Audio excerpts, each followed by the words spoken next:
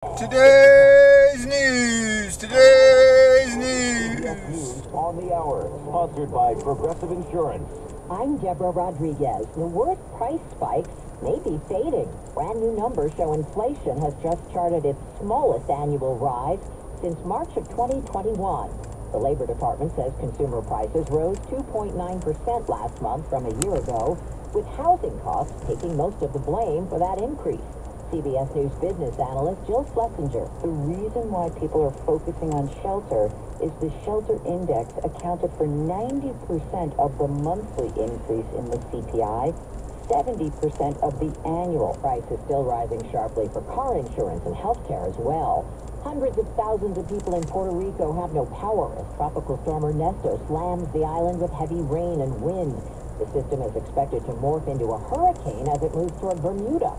Odyssey meteorologist Craig Allen says we'll feel the effects along the East Coast. We are going to start seeing and feeling those waves from, let's say, the southeast states up to the mid-Atlantic states. And over the weekend, those waves and the strong risk of rip currents will be up through the mid-Atlantic and even into the northeast states.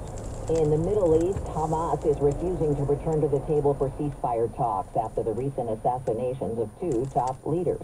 Correspondent Ramy Inocencio is in Tel Aviv. Ceasefire talks are still expected to take place tomorrow, even without Hamas.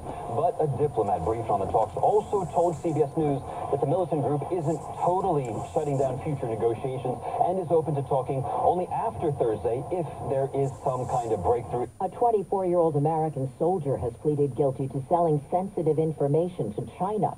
Correspondent Tammy McCormick. Army Sergeant Corbin Schultz was an intelligence analyst at Fort Campbell and had top-secret security clearance. He's admitted to receiving payments of at least $40,000 for documents and photographs.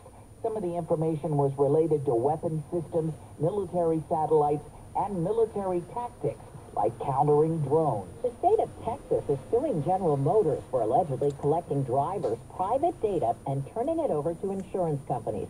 According to The Hill, the car maker used onboard tools like OnStar Smart Driver to gather information.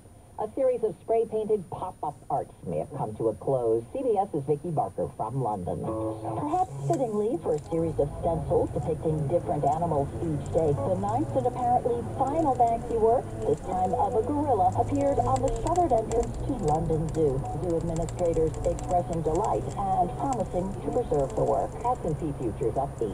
This is CBS News. Well, that's today's news. I didn't hear any good news, did you? I didn't think so. I guess it's all about perspective. The glass is half full. Well, as always, I'd like to thank you again for coming along with me on these dash cam news adventures. You know the drill. Peace, love, and all that hippie jazz. Bye-bye, everybody. It's 58 degrees in San Leandro, California.